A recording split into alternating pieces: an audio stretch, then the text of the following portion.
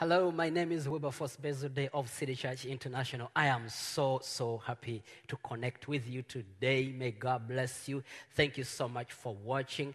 I believe that God is going to touch us today. He's going to speak to us, and our lives will not remain the same because of His Word. His Word is truth to us, and everything we do because we know that God loves us. And today I'm going to talk to you about the unfailing love of God. Let us start by reading Isaiah 43, verse 22 to verse 25. The Bible says, "But you have not called upon me, O Jacob, and you have been weary of me, O Israel. You have not brought me the sheep for your burnt offerings, nor have you honored me with your sacrifices. I have not caused you to serve with grain offerings, nor wearied you with incense. You have bought me no sweet cane with money, nor have you satisfied me with the fat of your sacrifices. But you have burdened me with your sins. You have wearied me with your iniquities. Even I am he who blots out your transgressions for my own sake, and I will not remember your sins." Now, when you look at these verses, you see God pleading with His unfaithful people. Now, these people sinned against God and offended Him to the deepest. But you see, when He's talking to them, it's amazing that instead of them coming to God with their offerings to offer to Him and ask for forgiveness and ask Him to forgive them, God says here that you have burdened me with your sins.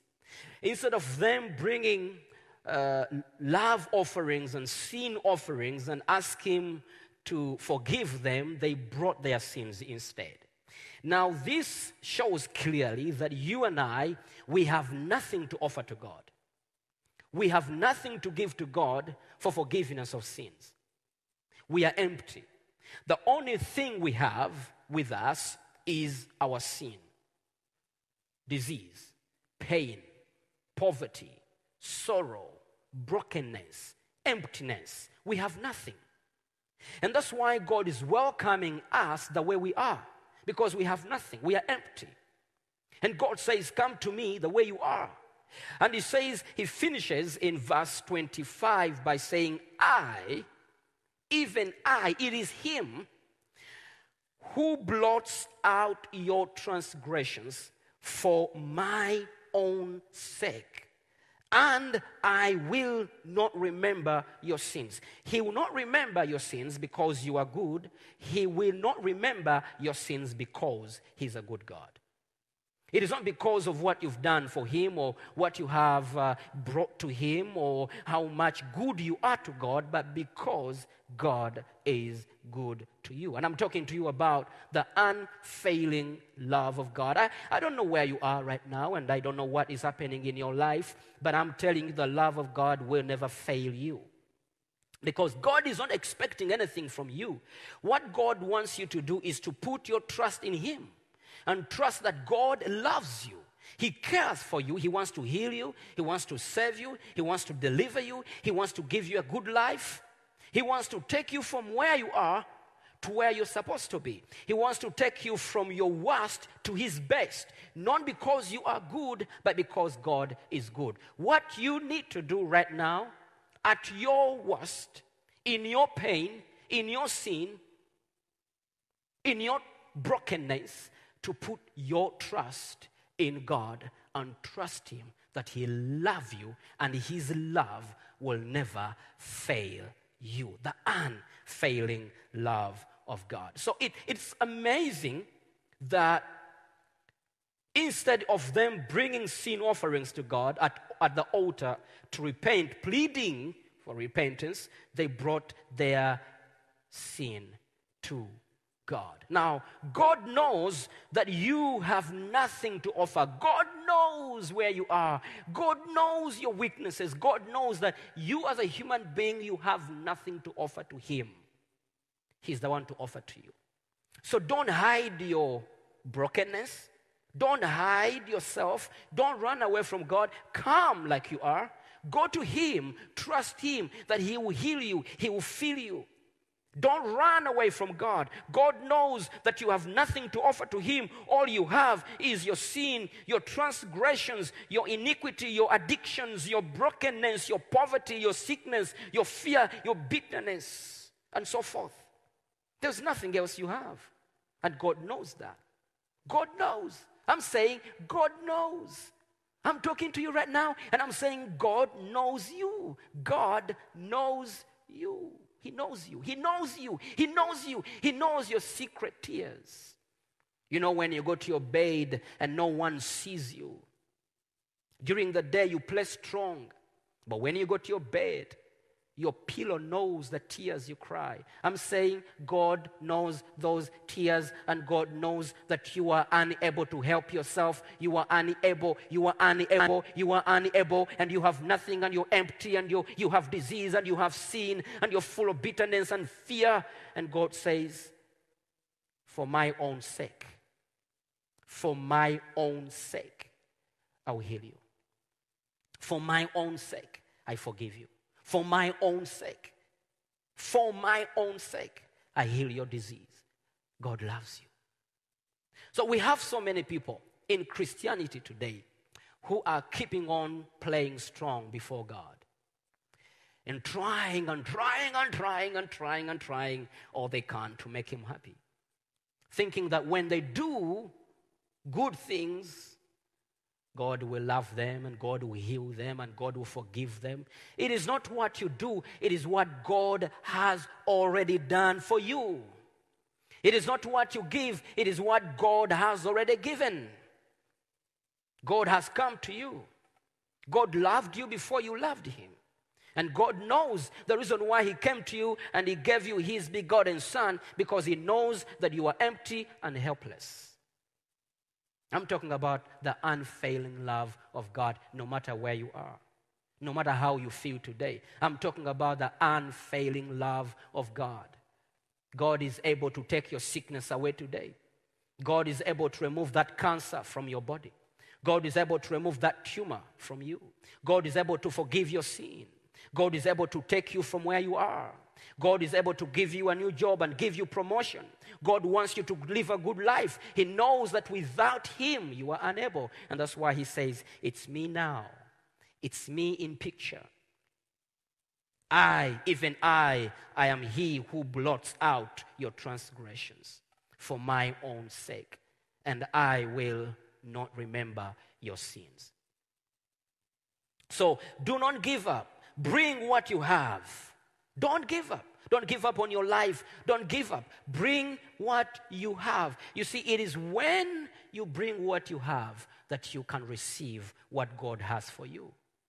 The only thing you have is brokenness, emptiness. Bring that very emptiness to God. The only thing you have is sin. Bring that very sin to God.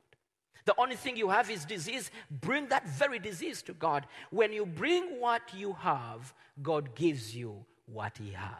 Praise God.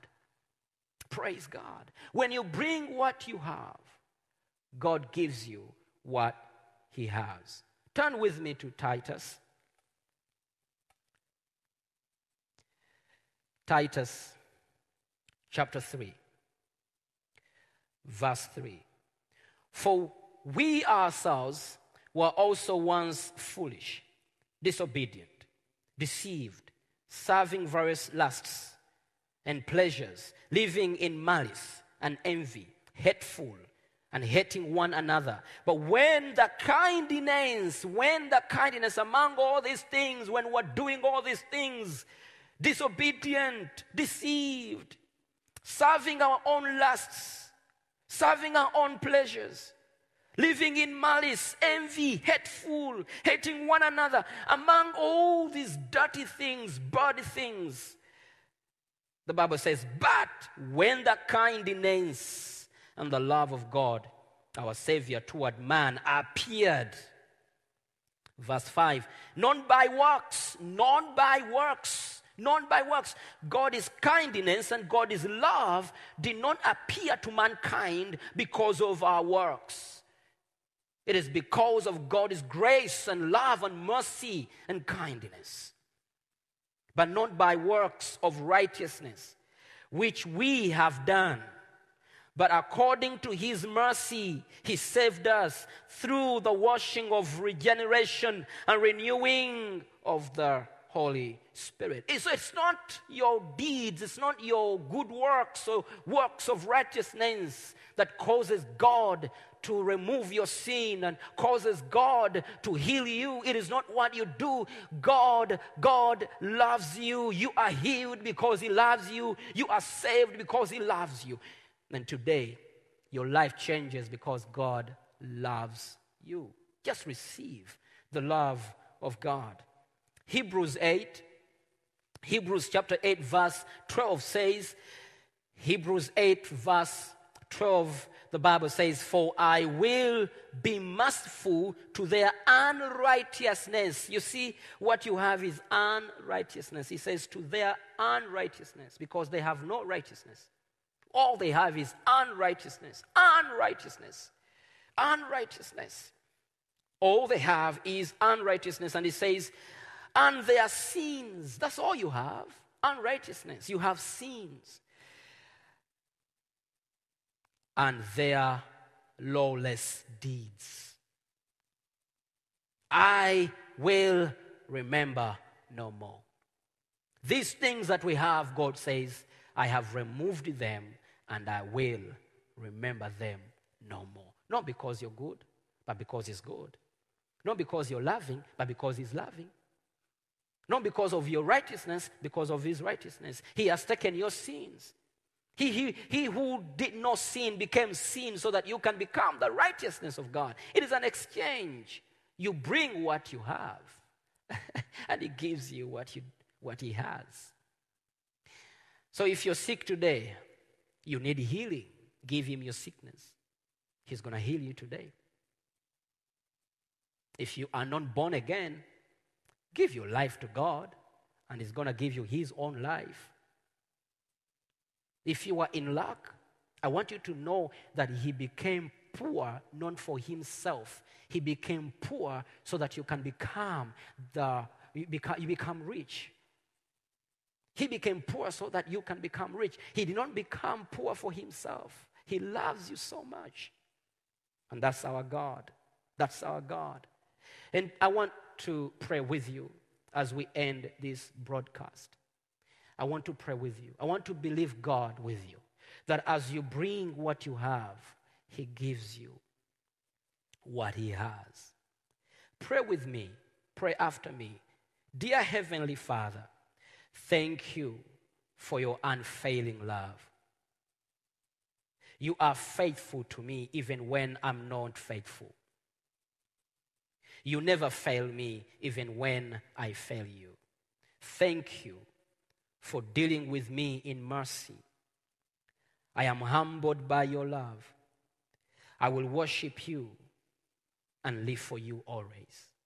Amen. Amen. And if you are not born again and you want to receive Jesus Christ as your Lord and Savior, repeat after me. Dear Lord, thank you for dying on the cross for me. Today, I believe that you are the Son of God. You came from heaven and died for me. You died on that cross, buried in Joseph's tomb. And on the third day, you rose from the dead. You are now sitting at the right hand of the Father. Today, I receive you and I believe you with all my heart. Come and be the Lord of my life. I confess with my mouth that I am saved. Amen. You are now born again. If you are around Stockholm area, come and visit us. Come and be here with us. Come and meet us. We are waiting to see you. Loving people are here waiting for you. And those of you that are watching, if you ever come to Stockholm, come and visit us. Loving people are here. They would like to love you and bless you when you come.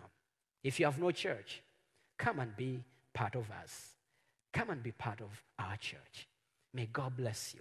Let me pray for you if you are sick and if you have pain in your body and if there are things in your life that you want to give to God. Just touch where you feel the pain, touch where your disease is. If you have an issue in life, just raise up your hands where you are and trust God with me that God is taking what you have and is giving you his own life. Zoe life. Nothing broken and nothing missing. In the name of Jesus, I command every disease to leave you. Cancer, I command you to leave. Every tumor, I command you to die. Every disease, I command you to go in the name of Jesus. Be healed. Everyone watching me right now, be healed. Be set free from that pain. Be set free from that disease. Receive your healing. Pain, I command you to leave her body, leave his body. Cancer, I command you to go. Tumors, I command you to dry right now. Every infirmity, be removed in Jesus' mighty name. Thank you, Father. Thank you for your healing power. In Jesus' name. I pray for your job. I pray for your marriage. I pray for your children. I pray for favor. I pray for increase. I pray for prosperity in every area of your life. Let there be increase in your life. May you live a good life with God. May you start a new journey with Jesus. Nothing missing and nothing broken. May God bless you so much. God bless you. And thank you very, very much for connecting with us here today. Again, you are welcome to City Church International right here in the heart of Stockholm. God bless you.